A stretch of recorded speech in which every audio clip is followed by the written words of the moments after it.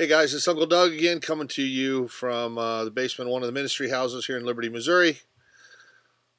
Oh boy, do we have a lot happening. We're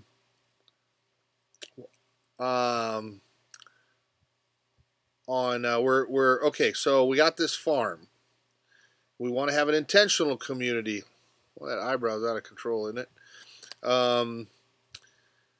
We want to have a little eco-village where people can live. We want to have a Christian community. Nobody quite understands it. The engineer that we hired draws up twice as many almost buildings in the space that we wanted and says, oh, it's okay. The density's still fine. Don't worry about it. Okay, well, he's the pro that you pay money to, so okay, whatever. We go and meet like two of the neighbors. And man, word gets out like wildfire, and everybody's wound up. People are calling zoning, no way, no how, over my dead body. I'm going to fight this tooth and nail, yabba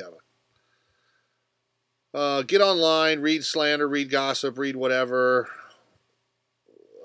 I don't know. Think we're like a bunch of Vikings going to come rape and pillage their cows and sheep and stuff. I don't know. Anyway,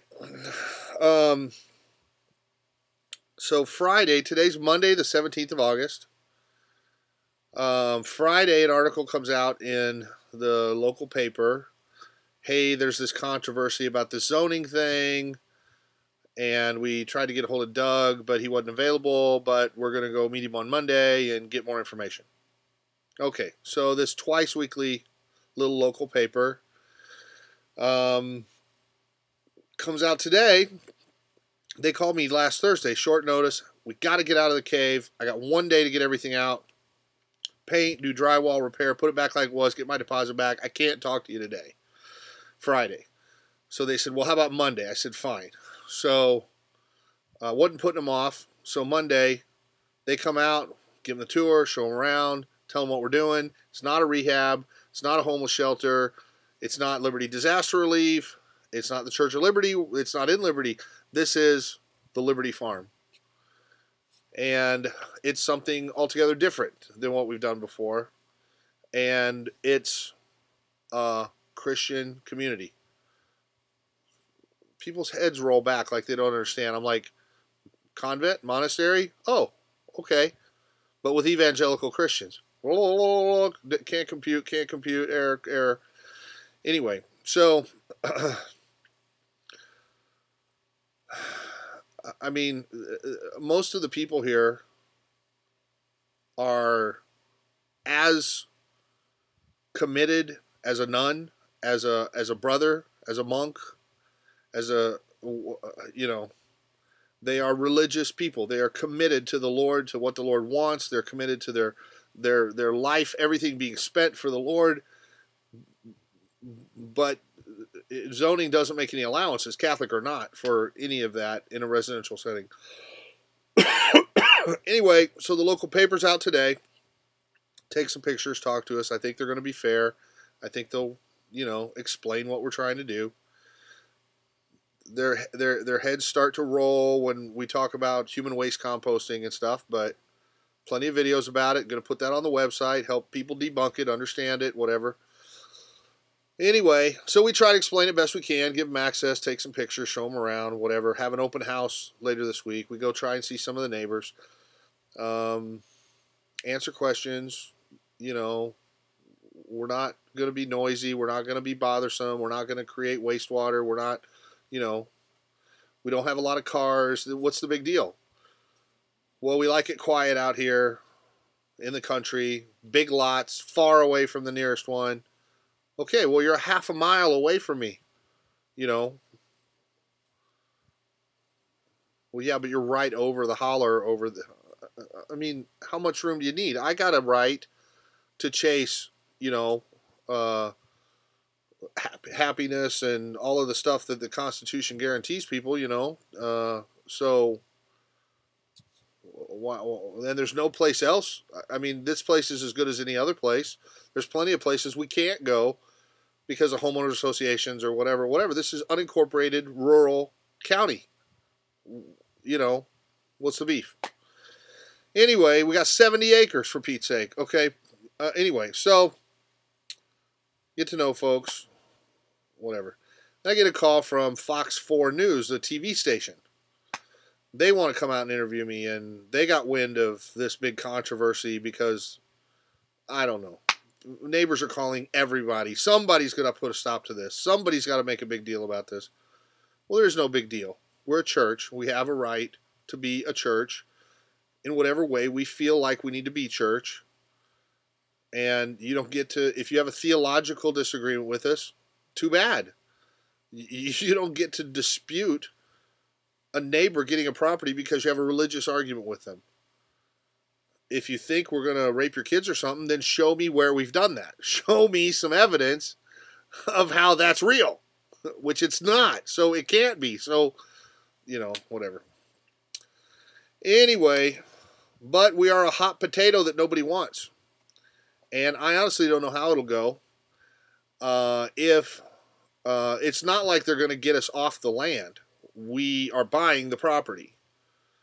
We have rights to the property. We're going to be having church on the property. And the 30 or so little people that we want to move out there, it's just going to become a lot more when you complain and complain and complain and get me on TV and I can tell people what we're doing, and more people will say, hey, I like the idea. I want to go be a part of that. So, there's always those that see through the shows that we've been on or whatever, and they're like, I want to know more about that guy, and then they end up here, you know. So, whatever. I'm a real believer in the whole all press is good press, and you know, whatever. So pray for me anyway that I'd say the right things. That there's a hearing in a couple weeks about the zoning, and the neighbors will get to have their say. Hopefully by then we've met them, we've talked to them, we've answered some of their concerns. The city council's mad because they feel like they're getting this thrust on them with no say in it. Maybe I need to go talk to them too. And I don't know. We're not even in the city, and they're mad because they don't have control over it all. Anyway, I'll be back in a minute. Oh, hey guys. Well, that phone call last night ended up taking hours and hours and hours, and then I worked on the new website until about 4 in the morning, and so now it's 1 o'clock, Tuesday the 18th. At 3:30, I've got to get out to the land to meet the reporters from Channel 4, Fox News, who want to, I don't know, report on this tempest in a teapot. You know, really, I mean, fundamentally, and I commented on a page on the new website for the farm, thelibertyfarm.com, by the way, libertyfarm.com. And that people are sending their kids to public school, learning to be earth conscious, learning about global warming, carbon taxes and footprints, and they're checking to see if there's GMOs in their food, and they're buying organic, and they're wanting to save the planet. But when somebody moves in next door that wants to go all the way and build straw bale houses or human waste composting or whatever, oh no, we can't. Well, that's crazy. That's just crazy. You should have a 3,000 square foot house like all the rest of us. You should look like the rest of this neighborhood. You should have a lot that's a mile away from everybody else so that we don't have to get too close to you. And oh, wait, you do, but that's still too close because you're weird. I mean, shame on you, okay? Shame on you. It's like when I go to pastors and say, God told me to sell all I have and give it to the poor. Oh, he didn't mean it literally. You're not really supposed to do that. Oh, really? Maybe me doing it is just challenging you that you should do it, and you don't want to hear that. Maybe you should sell your big screen TV and stop looking at porn, Pastor. Okay, anyway, So, fundamentally, I think we have neighbors that like being really spread out, having it nice and quiet, and they don't want anything that might disrupt their peace. But that's what I want. And that's why it's a good neighborhood for us. And anyway, this is society. You have to juggle the needs and the changes, and stuff happens. And I understand the spirit of fear that jumps on people when we get around. Jesus said, you start acting like him, trying to feed and clothe and care for people and do the right thing, everything's going to try to stop you. And you're to rejoice. So we rejoice, and the reporters come, and I talk to them, and I answer their questions, I give them access, and then we wait and see whether they spike it for the sake of ratings and pound it to us, or deal fairly and journalistically. Anyway, so I'm going to get out of here. It's 1:30. I haven't had breakfast. We'll get something like lunch. Talk to the reporter. We are still hurting pretty bad financially, getting over all of the move. We're not scrap metaling yet. Everything is discombobulated. The desks are here. The tools are there. The stuff's all over. We've got to get that organized again to get some of that operational. We're not sure where the farm is going to find its feet. So if you're in a position to help, we could really use it right now. I know the Lord will make a way, like Esther. Mordecai said to Esther, God will save the Jews, but how do you know you're not in a place for a time like this? So you work it out with the Lord, but this is a good farm to sow some seeds into, I think. And I know people abuse that and everything and whatever, but the Bible's clear. God returns a good harvest on those that obey. Anyway, so just obey, do whatever God says. Anyway, we've got a meeting.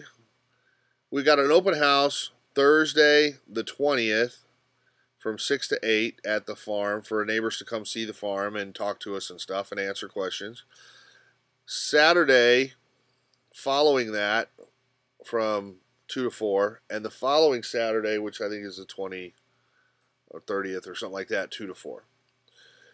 And then September 1st, there's a public meeting where the neighbors will get to say what they have to say. By then, Cindy and I went and talked to 4 or 5 of the neighbors last night, answered questions, tried to respond.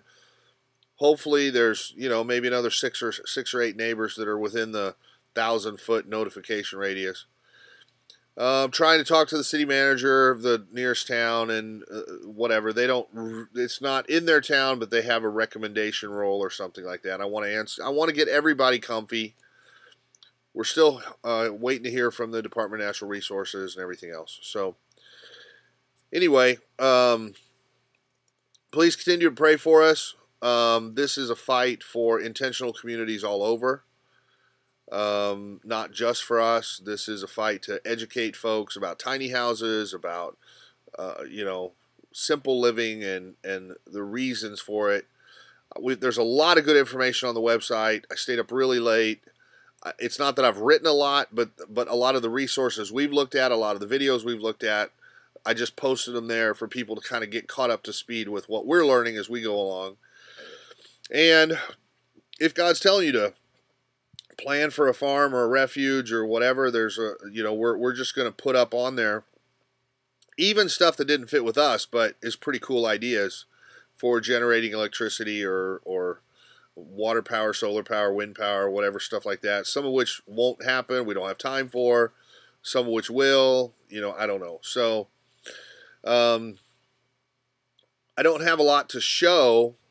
We don't have the greenhouse up. The cave is a mess. We're still cleaning there.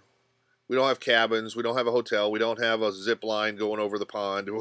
And we don't, so it's all sort of theoretical, and all I can do is show what other people are doing that we think is a great idea and would like to do. So that's what we're doing. Anyway, but there's a lot of good stuff on there. Check out the website, thelibertyfarm.com, if you get a chance. And God bless you. Thanks for listening. Please pray for us. Yeah, that's toner ink or something on my hand there. In the name of Jesus, amen.